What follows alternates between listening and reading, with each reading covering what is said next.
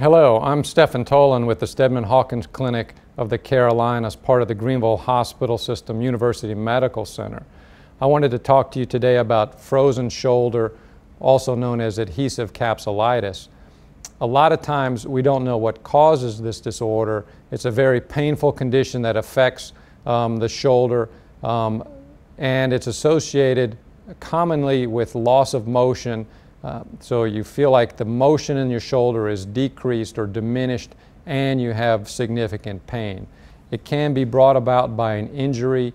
It's also sometimes related to other disorders such as diabetes or thyroid dysfunction, but more often than not we don't know what has caused the condition to occur.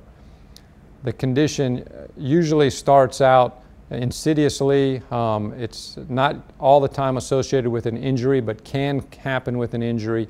The shoulder becomes very painful. That's in the early phase, and then the shoulder tightens up and you start losing motion. There's a whole variation on how involved this can be, from just losing 10 or 15% of the motion, or maybe the inability to turn the arm all the way out to the side or all the way behind the back, to the point where the shoulder may be almost locked at the side. This happens because the lining of the shoulder underneath the muscles here of the rotator cuff, the actual lining of the shoulder, gets very thickened and it gets very reddened and very painful. As that gets thickened, it constrains or restricts the motion in the shoulder. It's almost like putting two marbles in a Ziploc bag, and they can move freely in there. That's how the bones and the articular surfaces move. But if you tighten the bag around the marbles, occasionally you'll get to the point where you tighten it enough that they are unable to move. And that's what happens with frozen shoulder. The bones and the articular surfaces are normal. It's just the lining around them gets so tight that the shoulder is unable to move, and it's very painful when it stretches that lining. We treat this usually with anti-inflammatory medications. We'll also use pain medications. Sometimes we'll write a prescription for steroids to be taken.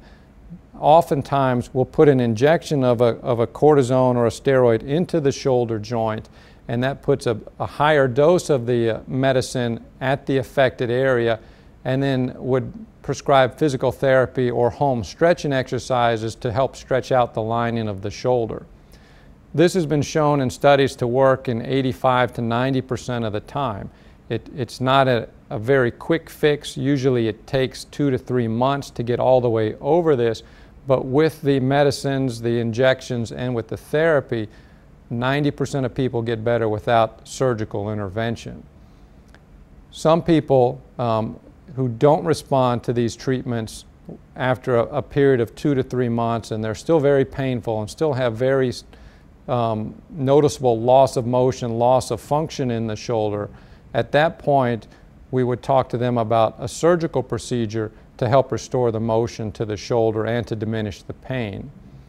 One surgical procedure is called a manipulation, and basically the patient is put on the operating room table, anesthesia is obtained, and the shoulder is just forcefully stretched to tear the lining of the shoulder in the different planes of the shoulder.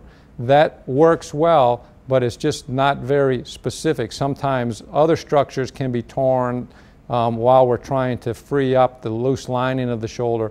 Sometimes the shoulder can be pushed out of place, and it's important for that to be recognized so that can be addressed.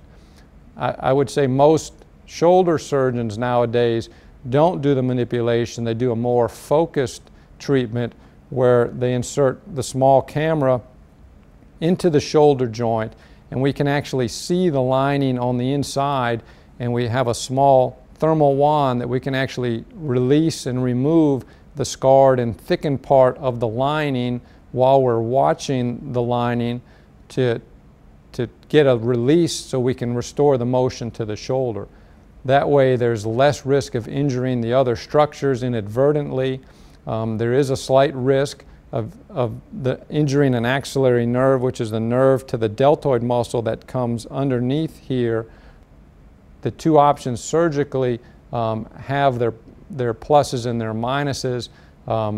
more commonly than not, the surgical release yields as good or better results than the manipulation in a more controlled environment.